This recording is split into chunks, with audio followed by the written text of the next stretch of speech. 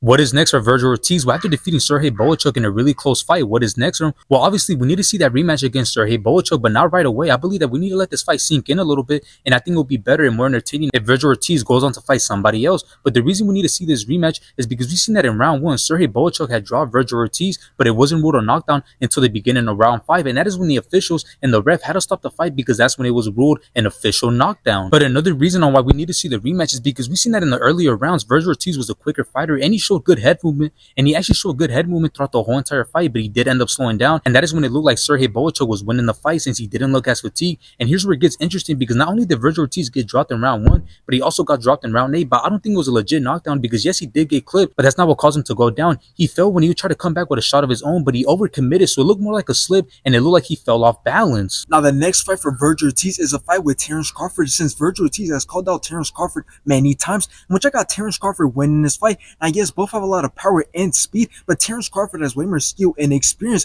His resume is also way better. The only way Vergil Ortiz wins this fight is if he puts a lot of pressure on Terence Crawford, outlands Terence Crawford, and takes it by decision, which won't happen because Terence Crawford's defense is too good for any of that to happen. Now the next fight for Vergil Ortiz is a fight with Tim Tszyu, since this fight has been overdue and both have called each other out, and which I got Tim Tszyu winning this fight. I guess both have a lot of speed and power, but Tim Tszyu has way more high-level experience. Vergil Ortiz also has a glass jaw. He just got dropped by Sergey Bohachuk twice. The only way Vergil Ortiz wins this fight is if he catches Tim Tszyu and knocks him out, which won't happen because Tim Tszyu has never been knocked out or even dropped. So in the end, based off this performance from Vergil Ortiz, it is clear that he'll give Tim Tszyu and Terence Crawford a really good match, which is what I believe should be next for him.